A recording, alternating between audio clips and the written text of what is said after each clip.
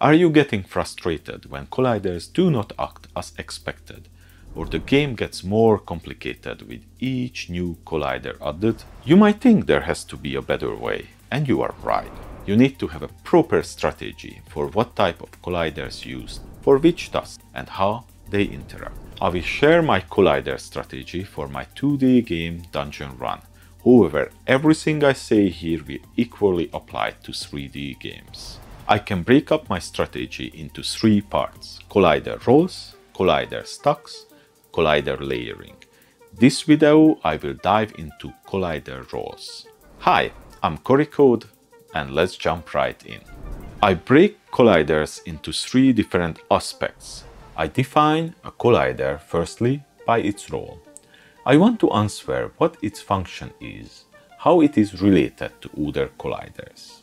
While a role has an owner object that should not define its function, the role and the owner object will demand the type, but not the other way around. There are 2 main groups of colliders in my game: spatial colliders and interaction colliders. Spatial colliders are either immovable objects, typically level elements like the ground, walls, chests, crates. Their type are simple static colliders without any rigid body attached. In my case, I used a tile map collider for the level and simple static colliders for the chest and barrels.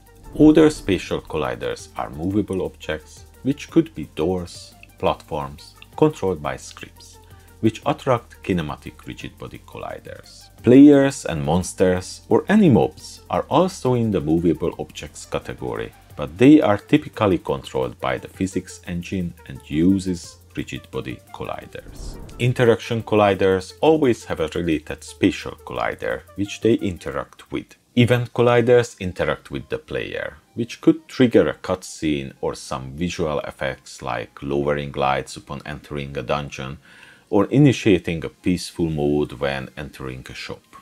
Interactable colliders interact with the players mostly, but they also could interact with other mobs. They don't need any extra interaction like a key pressed on a keyboard, rather just simply entering the area. They can be a pressure plate to open a door or trigger a trap, or they could be pickups like potions or coin. Damage colliders interact with movable and immovable objects, like players or mobs, but could be crates or even doors. They are attached to spike traps and be static trigger colliders, or moving traps, missiles, fireballs. They are kinematic trigger colliders in my case. If you want physics to affect your missiles, rigid body colliders could be also used. Naturally, players or mobs' melee weapons, including claws and bite attacks, are also in this category. The type depends on the owner. The action collider is part of the player. It can interact with both movable or immovable objects, like switches, crafting tables, or even NPCs. They need activation by pressing a specific key on the keyboard or the controller.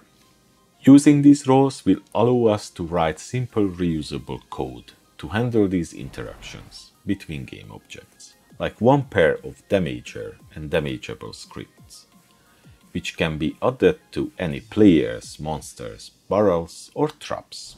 However, you probably noticed some objects like the player need colliders of multiple roles. In my next video, I will show how to organize these into a collider stack structure. The link should be here as soon as the video is ready.